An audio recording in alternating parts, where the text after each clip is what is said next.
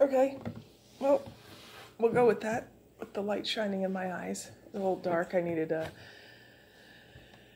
the lantern in order to shoot this morning. Figured I'd do it from the kitchen. I don't know. I probably look a hot mess. I'm not finished getting ready for work, but this is me enjoying my coffee. I've got my overcoat thrown around me like a scarf instead of wearing it because there's no point in getting all the way dressed in the morning because I still have to feed the baby, and you know, when you nurse, you kind of have to get half undressed in order to, I don't know. Anyway, it is so hard to get up in the morning since the time change.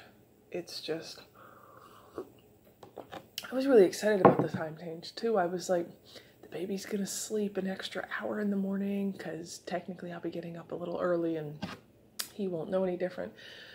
But what ends up sucking is that it takes him an extra hour to go to bed at night too. So I don't know that I really won there. Anyway, what is it, girl? Java's staring hard at the floor.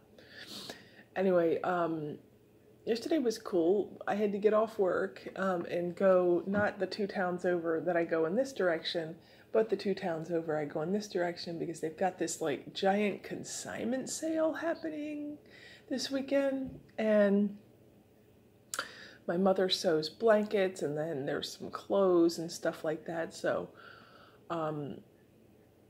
we had to go over there and drop some stuff off to this consignment sale, and then I'll probably go this weekend to check it out and see how everything is. Maybe pick up some stuff. There's a few things I have for Charlie that I got at previous consignment sales, and so that's pretty cool. One of the things that I got for Charlie was this booster seat that you like strap into an actual chair, and we actually, Charlie actually sat in it last night at the restaurant. I posted a picture to my Ace of Hearts and Boo Facebook page, or maybe was it that? No, I posted a picture of me coming home to him yesterday on that.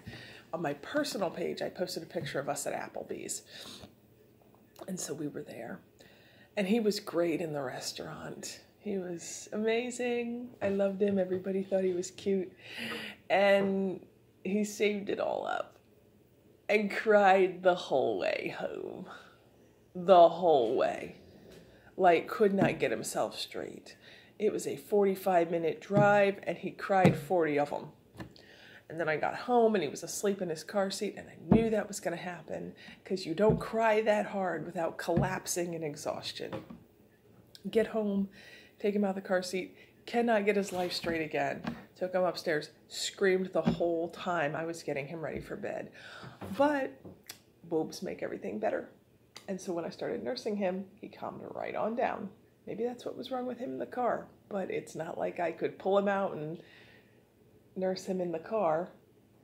I mean, you know, not unless I want to go to jail or get a really hefty ticket. Or if, goodness forbid, something happened, I would never live with myself. But then he went to bed. And he only woke up once last night. No, twice. But the second time was like real early in the morning, so it was almost time for me to get up anyway. So that was my recap. It's hard for me to look at the camera because I've got the light shining in my eyes like I'm under investigation.